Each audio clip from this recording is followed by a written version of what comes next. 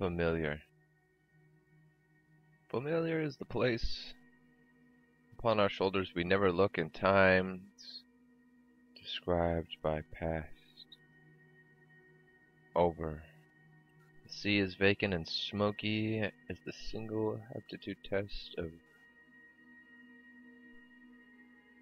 a volcanous pyre spills forth in the nourishment that gushes everything over in flame that once becomes long ago in the past, so long lost, medieval to modern glass, as the flames freeze over demons sitting on our shoulders, familiar hovering over us.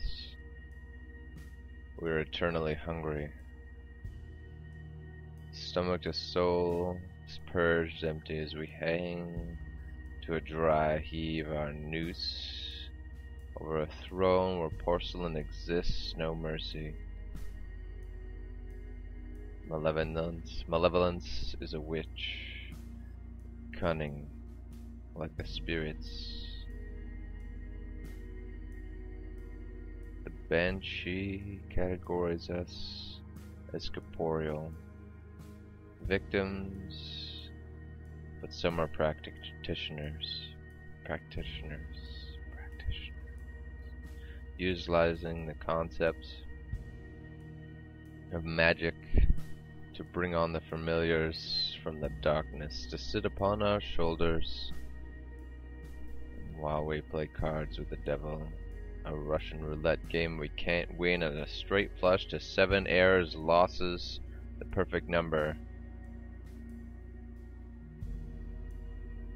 And then you recognize as your hand unfolds, and his hand is laid bare, that the devil is won. And that whoever invoked the twilight of that witchcraft morning in great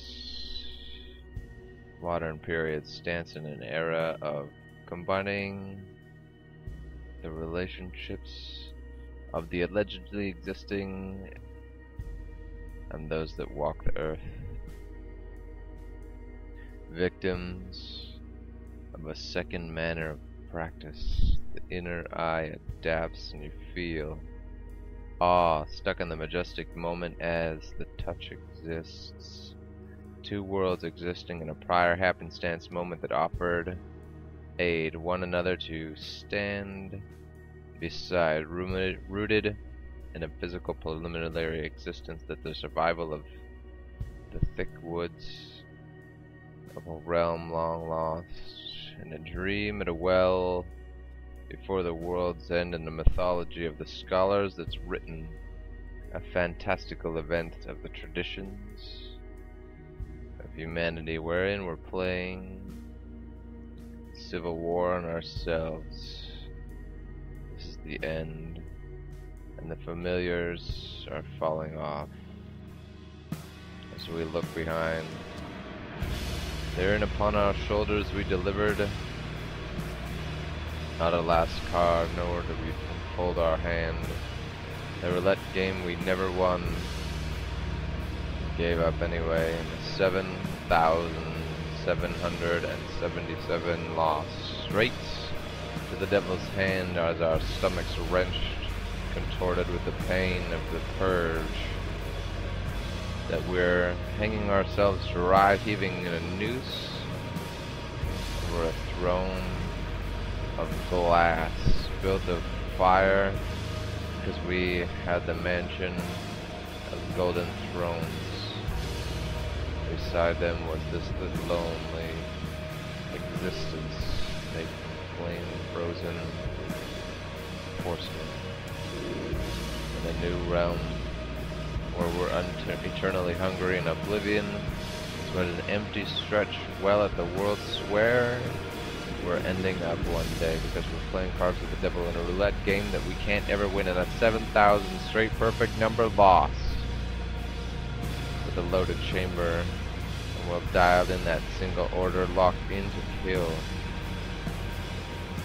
This is the worst plan ever, but in the end, just like the vast vampire, coated his own fangs with silver, sunk them into his wrist, indebted to that which he stole, the lives of so many calm victims that he became terrorized in the moment where they relapsed life. Amen was the word he denounced when his pathetic psalm of a culture came out for a breath. There was malice in the retroaction, artistic chivalrous moment wherein the nerves of the costume fell away, and the hymnal of madness came back to life as the vampire watched himself die, fading to gray like flame frozen sand from a volcano, living earth, life, function, dust, and glass. Half and half watch the ashes fall in a moment of regret in the mysterious prison of this world. What happened? The last memory is of regret and a happenstance reality journal check of an entry that swapped hatred for prejudice. Interchangeable words in the heart became a lidless eye of the demonized personality of a demon that we call a deaf existence to sell itself off, but not to science, because the self-inflicted death of a vampire is a judgment no one can promise back from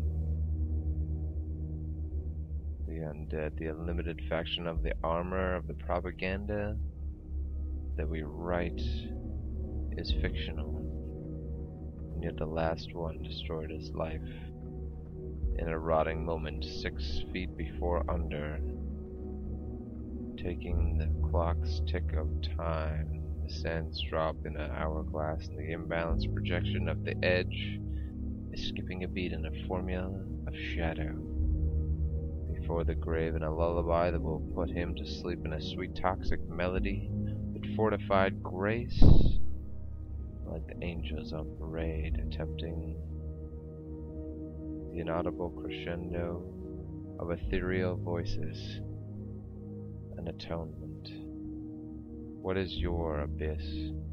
What is your armor? What is your personality? Are you a projection of the past?